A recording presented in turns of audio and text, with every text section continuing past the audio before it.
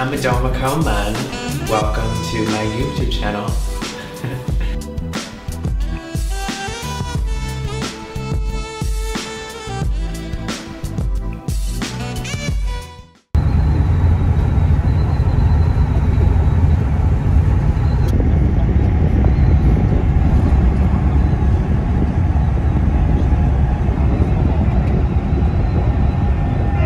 So we have to talk about Hurghada. Hurghada is kind of like a smaller city in Egypt. And I just remember going, and it took me 8 hours to get there, about 7 to 8 hours to get to Hurghada.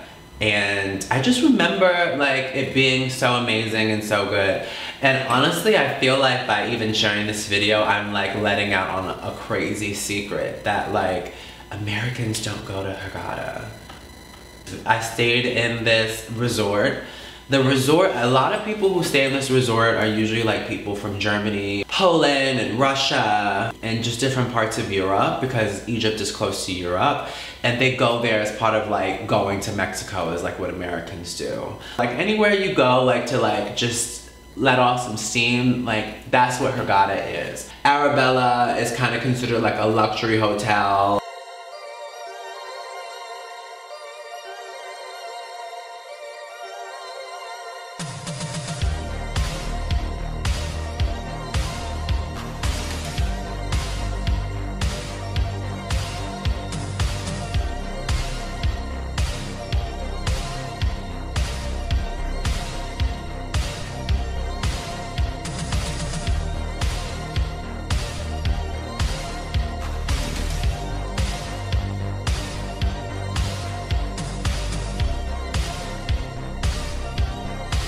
I didn't really leave the resort because everything was there.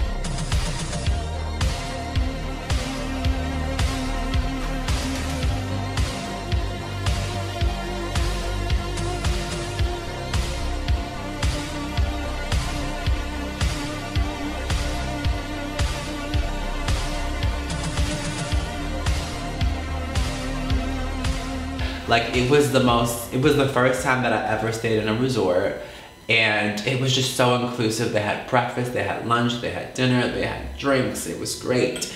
And I just remember loving it so much. You know, I stayed at that hotel for I think maybe 4 nights before heading back to Cairo to catch my flight to Ghana, and it was so amazing. I got to go to safari and like drive through the desert.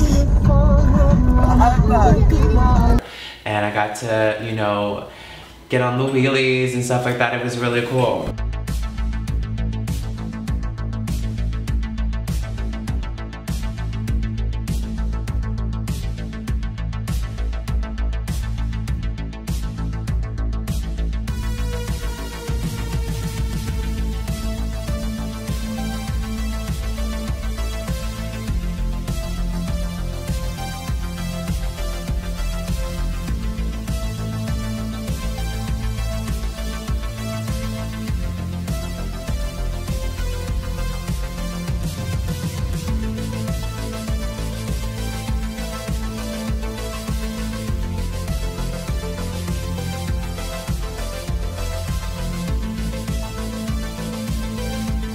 Being in Hurghada and like getting massages and like, I didn't really swim. I really wish I would have swam. It was just that I felt like it was a little bit too breezy and I just didn't want to like get sick or anything like that, because there was a night where I did get sick in Cairo.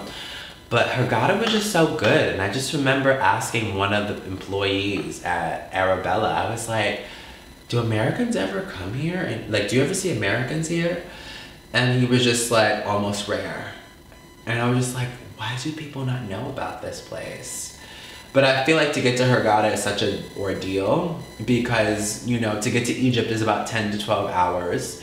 And then to get from Cairo to Hurghada is like 5 hours. And so like you have to like transfer flights or whatever. And some people don't have the patience that I do. And so, but I took advantage of it and it was so amazing. I'm so glad that I got to go to Hurghada, and I would totally go again. But yeah, and like I got to see these guys dancing in dresses, and I thought that was really cool. I just feel like there's I learned that, I remember being over there and Sandra, a friend that I made over there, said that like Americans are so diplomatic and like we just always have to be, we have to say what we are and all these other things. And in Egypt, it's just like free flowing, like, you know, like we don't have to talk about everything. We don't have to talk about sexuality and all these other things. We just live in sexuality. That was just my experience. And I can't say that's the same for everyone, but with me, I just kind of felt like everyone just kind of like I'm living my life. And I feel like that's become like a thing I say now, just living my life. Because right now, I don't know what's to come in the future, and I'm just gonna live my life. So that's what I'm doing. I'm living my life. And I lived my life.